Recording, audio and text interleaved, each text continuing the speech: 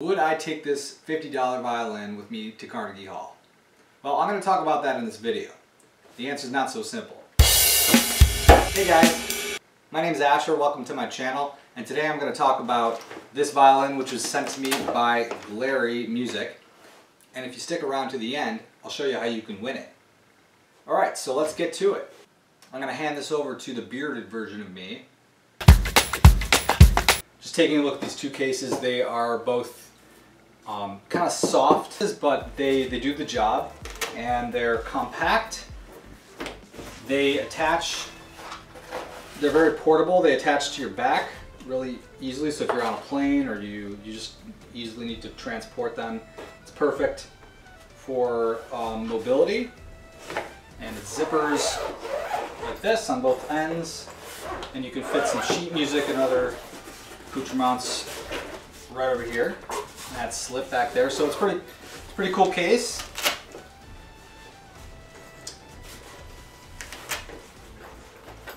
Now opening up the case, there's two locations for two bows. This came with one, and I received more than I expected. This sheath just protects the violin. There's the violin itself. Nice piece of wood, actually. I tuned it already. 4 strings already on it.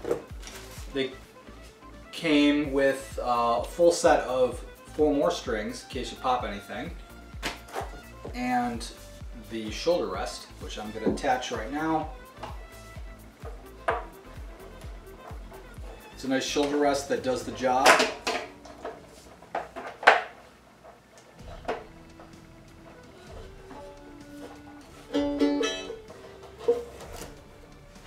And I like the design of the inside of the violin case.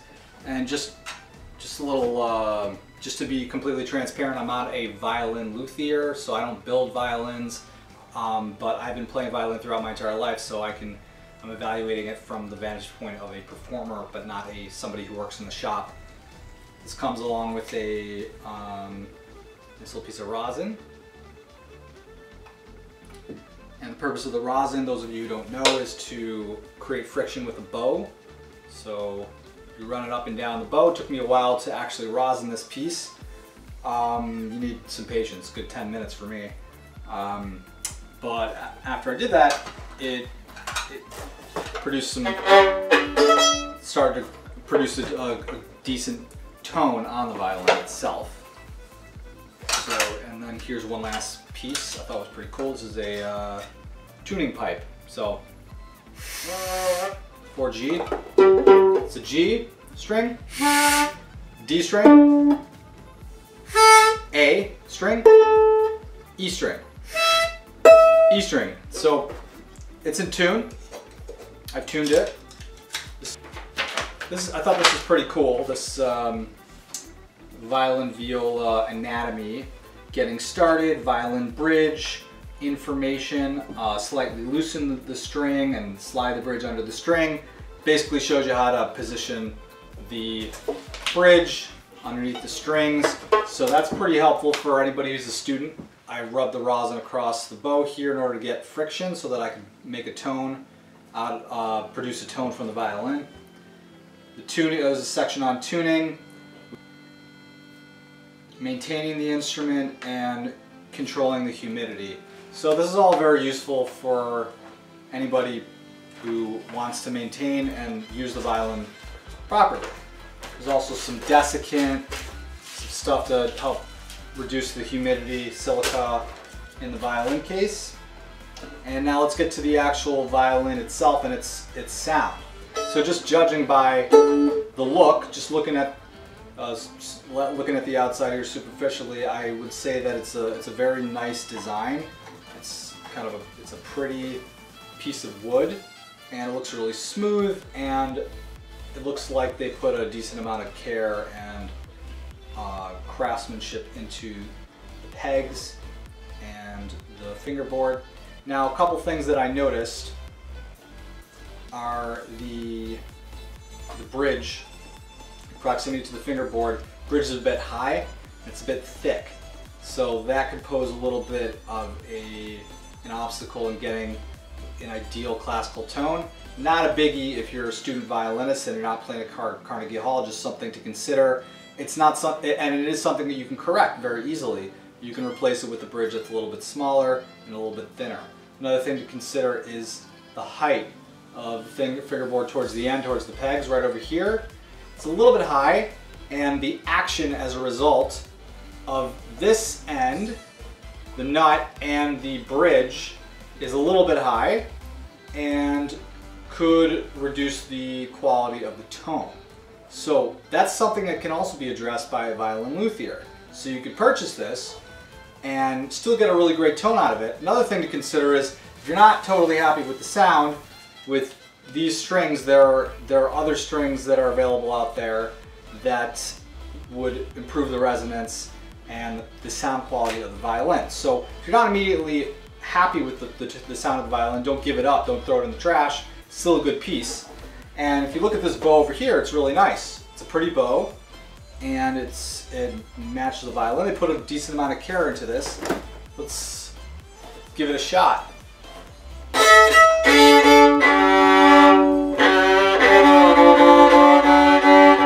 So the pegs move pretty easily, they're pretty conveniently placed. And it's got some nice resonance, some nice natural reverb in the wood.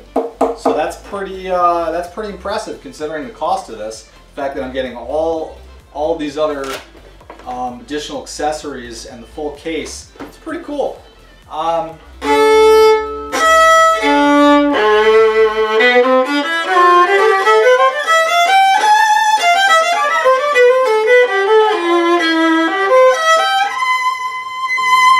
So it doesn't sound like a full-fledged pro violin, and that could very well be because of the height of the bridge and the nut, which could be again addressed. So again, I'm not telling you this violin can't really kick butt and do a great job. You know, you're playing some complex concerto. Just as it stands right now, it needs a little bit of work with regards to the height and the thickness of the bridge and the nut as well. But I can still practice with it.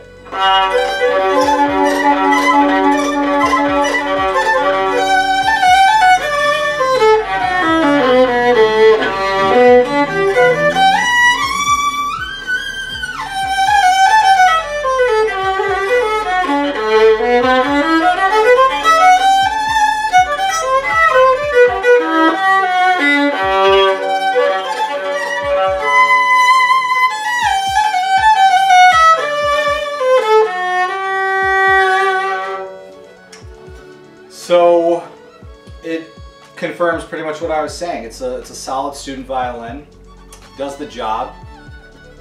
I wouldn't take this to Carnegie Hall with me in the state that it's in now.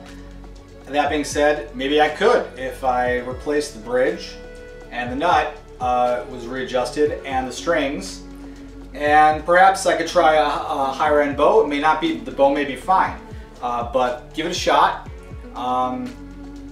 And bring it to a luthier, maybe readjust those two elements that I mentioned, and you got yourself a fine instrument. There you go. So I did a little review on this wood violin, and I'm gonna show you. I'm gonna use the same bow because it's already rosin with this funky looking, beautiful instrument that actually I signed and I'm giving it away. Comes with this other violin that comes with, this is probably a generic packaging for glarrymusic. It comes with the pamphlet on both sides, like I mentioned, the strings, the pipes, AEDG, corresponding to the AEDG strings on the violin. Beautiful interior to the case. It's not a hard case, but it's great for a student violin, very light, very compact, very mobile.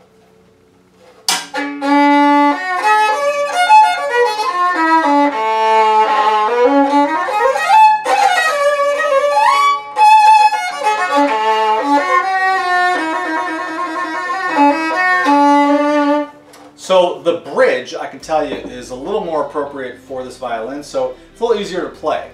The action's lower. The nut is a little bit lower. I think a couple of adjustments could be made to this instrument as well that could make it sound even better, beginning with perhaps the strings. So if you take a look at this violin, it's beautiful. It's really a nice piece. They put a decent amount of care into it, and if you're a student, definitely give it a shot. It does the job, and it's great for practicing, and might be great for a performance if you could make a couple of adjustments like I mentioned with this violin. So that's my review of these two glarrymusic violins. Please take a look at the links below in the description, the caption description of this video, which will direct you to these violins on the glarrymusic website. I want to thank glarrymusic for sending me these instruments. I hope you enjoyed this review, and now I'm going to tell you how to win this violin. So you'll see a link below which will direct you to the contest page.